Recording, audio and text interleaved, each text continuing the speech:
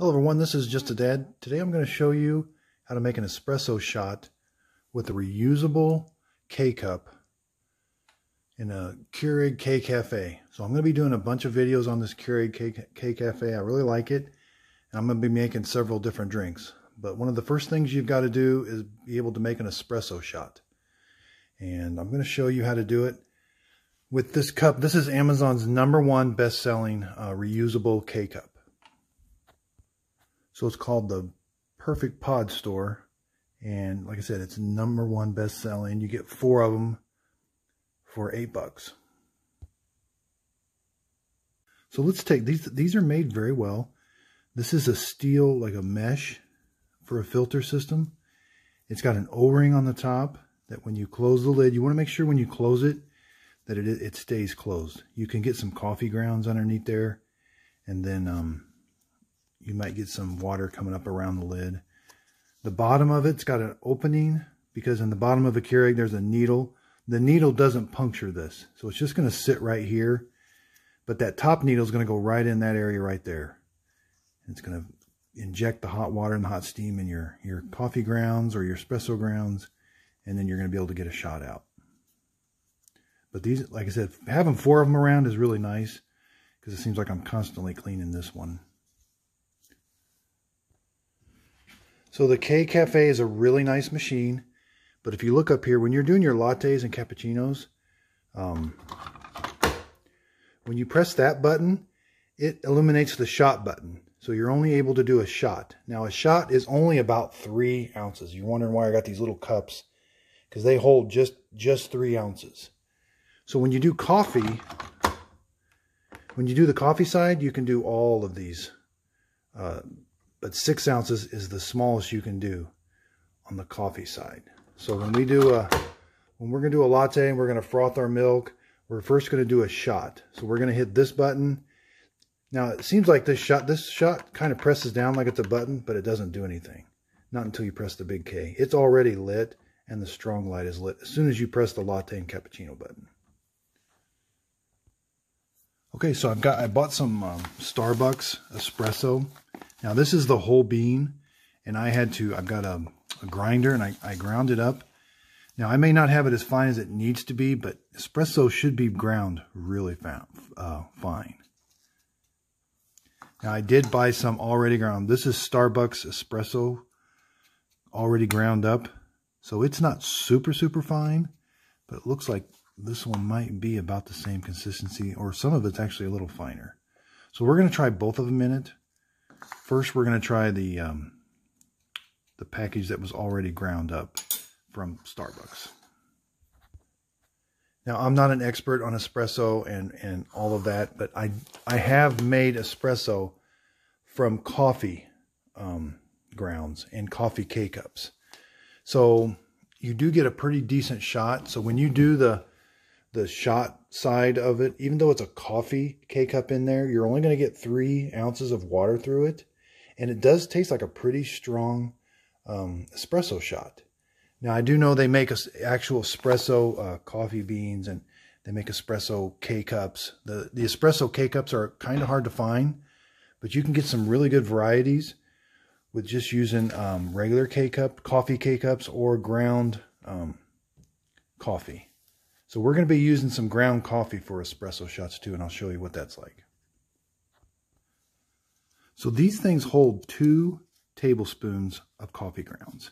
Okay, so I bought my reusable filter cup from Walmart, and it came in this package with this convenient scoop. So you can scoop up your grounds, and then you put this lid on, and it helps you pour it into your reusable K-Cup. And this thing actually works pretty good. And it's 2 tablespoons. So these reusable K-Cups, that's what they hold. You're supposed to put 2 tablespoons of coffee grounds in them. Okay, so I've got my scoop filled up. I'm going to put the top on. And then you just make sure it's nice and open. You just kind of want to do it in one motion. Now you want to make sure you don't have any grounds on the lip, because when we close this, we want to make sure this closes. See how it's closed all the way around? That's really important. So now we've got our reusable K-Cup filled with espresso grounds. So we treat this just like any other K-Cup. You leave everything alone, just like you were going to do a normal K-Cup. Even though that needle's down in there, this is not going to get pierced by that needle. So when you put it in, make sure it should sit nice and flush, okay? And then you're just going to close it like a normal K-Cup. Then we're going to come up here. We want to do a shot. So we got to do the latte side, and then we're just going to press this button.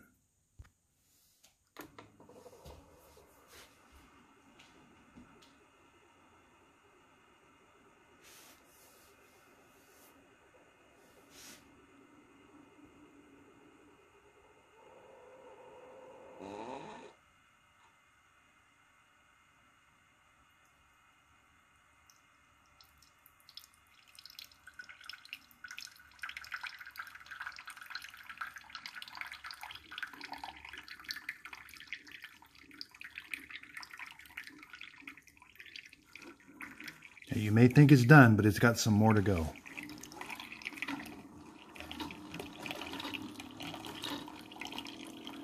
Now I'm just using these small cups for demonstration. It does kind of splatter all around. Okay? So now you've got your espresso shot.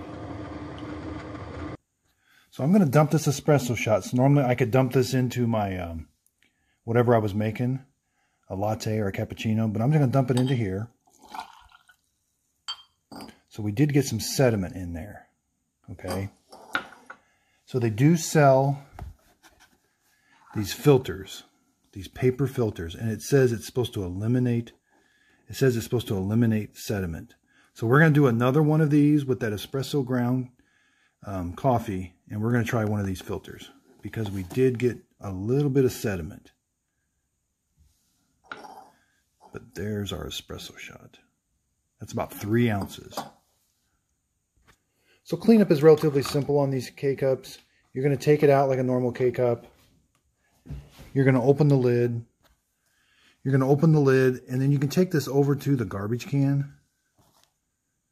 And then we can dump out those coffee grounds. Or if you recycle coffee grounds, you can dump them into a container. Okay, so I've got this cleaned out. I just washed it out with water.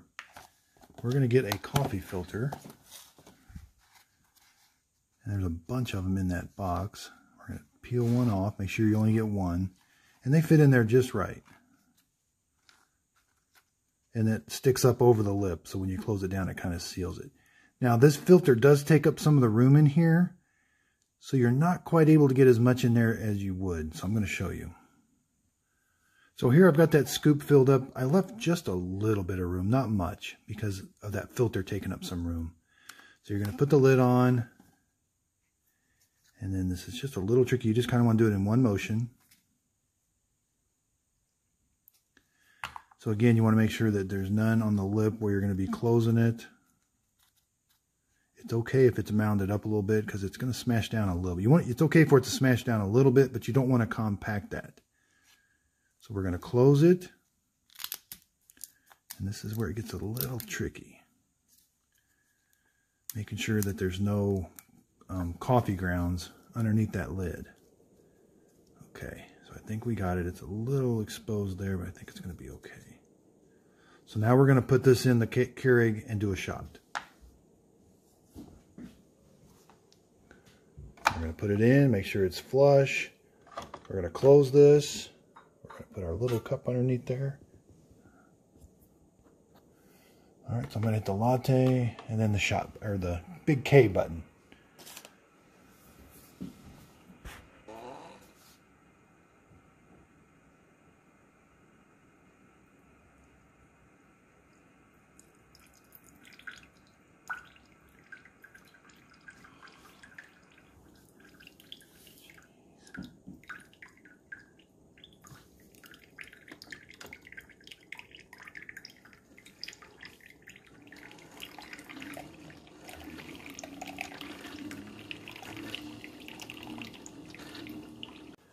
Okay, so that one that I just did with the filter, it leaked a little bit. And I think that's because I didn't have it sealed all the way. So I'm going to do another one. And I'm going to make sure. Okay. So I've got it tight this time.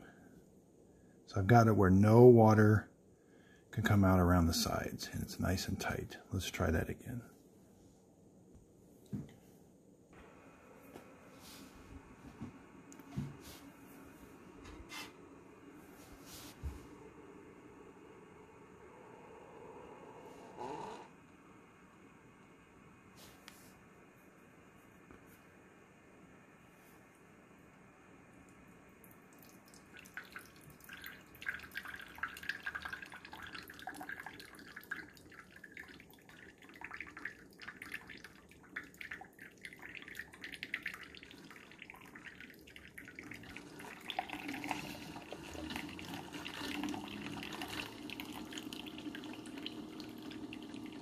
Okay, so that worked a lot better when I had that cap sealed on there right. So again, here's without that filter. And let's check this one. So we do have a few coffee grounds. I'm not sure how the coffee grounds come past that filter. That might have just been, I'm not sure. But we didn't have any sediment, so that's really important. You know, and both shots look about the same.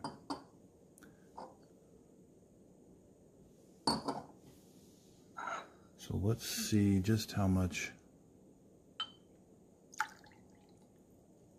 Wow, that is quite a bit of sediment.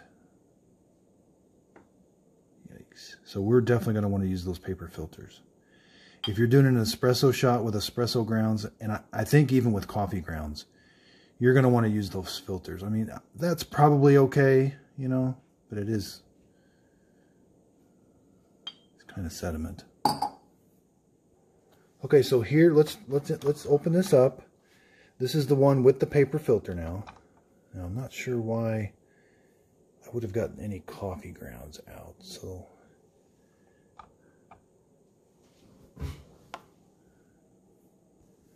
let's open this up with the filter. So it looks like it does a pretty decent job. You still got to clean the lid, but you can at least take this filter basket, you know, you can take this over to your trash can and pound it out and it would come out. So there's what the filter basket looks like. So that filter basket does catch sediment. This is not enough. You will get some sediment if you don't use a paper filter. But using a paper filter is a little more tricky because you want to make sure that the lid goes down really tight. Because I did get some leakage when I had some coffee grounds between the lid and there. So now I've got the espresso beans that I ground up for an espresso shot. So I'm going to put this in there and see how it does. Okay, so I've got my scoop full. What I would recommend is don't fill this to the top and like level it off. You're going to have to, you know, take a little bit out. I think it's just going to work a little bit better, be a little bit easier on you when you go to put it in this reusable K-cup. So we're going to put the lid on. I do like this thing though, because it would be hard to get it in that little opening. So I've got my filter in there, and then we're just going to dump it in. So you can't help but get, so see those coffee grounds are going to cause me problems. You want to get those away from the lid so that when I close the lid, kind of do it all in one motion. Okay, so it's nice and tight. That's what you want. This is going to prevent water from leaking out around it, because I did have some water leaking out around the machine. So that is nice and tight. I do have some coffee grounds in there. That might be where those coffee grounds were coming from, because when it shoots the water in there, it could come up and around. But we're going to try this with the coffee grounds that or the espresso beans that I ground up. So I just dumped that over real quick, and there was a few coffee grounds in there, and I just dumped it over and got those out. So we're going to put it in the espresso machine. And then we're gonna do a shot.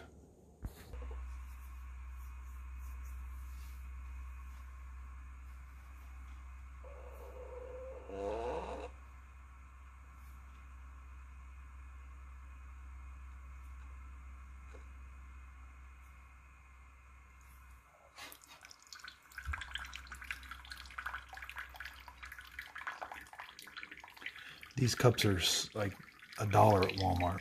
They're kind of hard to find. They're with the coffee mugs.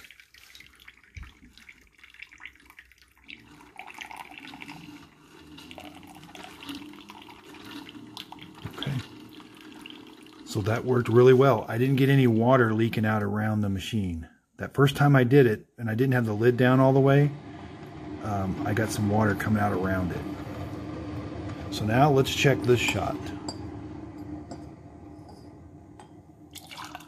Wow, that's a lot better. That's a true espresso shot. There's no sediment, there's no coffee grounds. And like I said, that's about 3 ounces. So now let's do some coffee grounds, because I don't know if there's debate out there or not. I know my daughter, you know, she's 23 and she's like, Dad, you can't use coffee K-cups for espresso shots, but I've been doing it and they taste really well.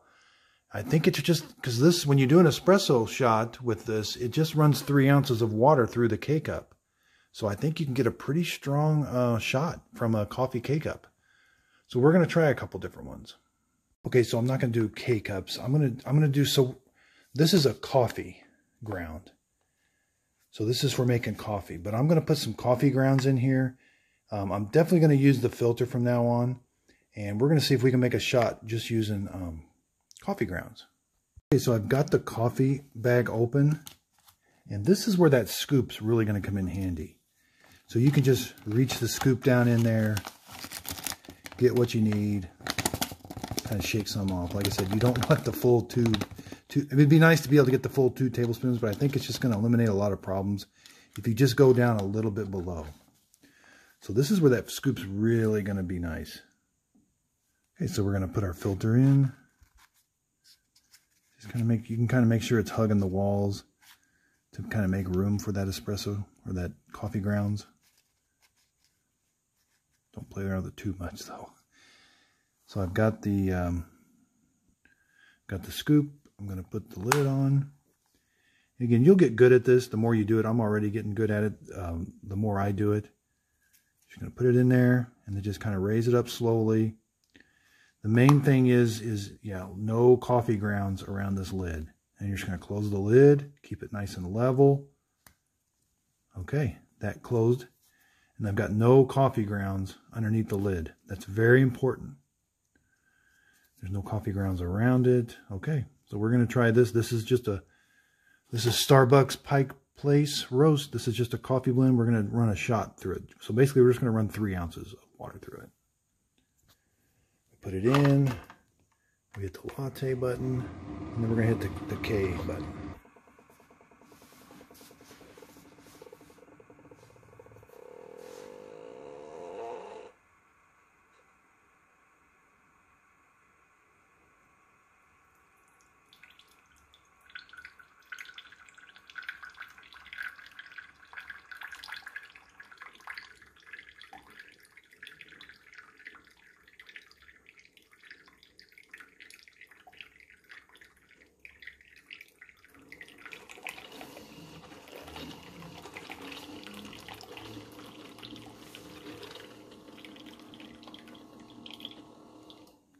Okay, there's our 3 ounce shot. Okay, so we're going to pour it into a glass, see how it looks. Okay, that looks really, really good. There's no sediment. That worked out really well. And again, you know, that's an espresso shot. This is going to taste really good with your different drinks. You know, in Starbucks, when they make different drinks, they use different espresso, like they'll use a blonde espresso grounds. And so I think using their blonde coffee roast and different things, I'm going to be experimenting around with this machine, making those drinks. And that's what I'm going to use. I'm not always going to buy an espresso ground to use in the machine or an espresso K-cup. I'll be using coffee grounds for my espresso shots. Okay, so let's just go over what we've done. So the first time was with the reusable K-cup with no filter.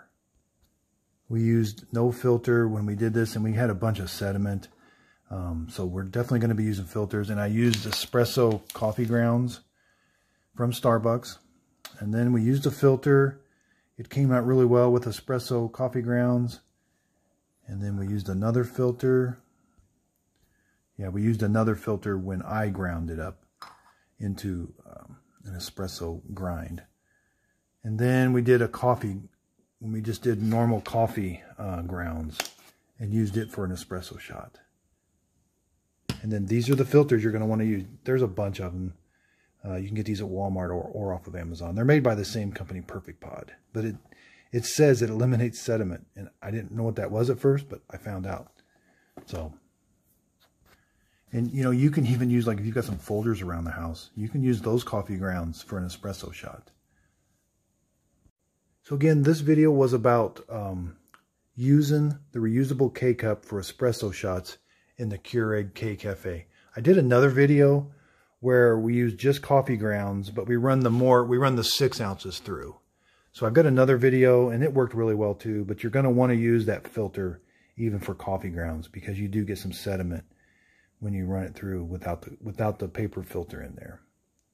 So please check out my other videos. I'm going to be doing some other videos on different drinks that you can make with this machine, but this is the start, because you got to start with the espresso shot. So we can make one with coffee grounds, with espresso grounds, you know, just normal everyday Folgers.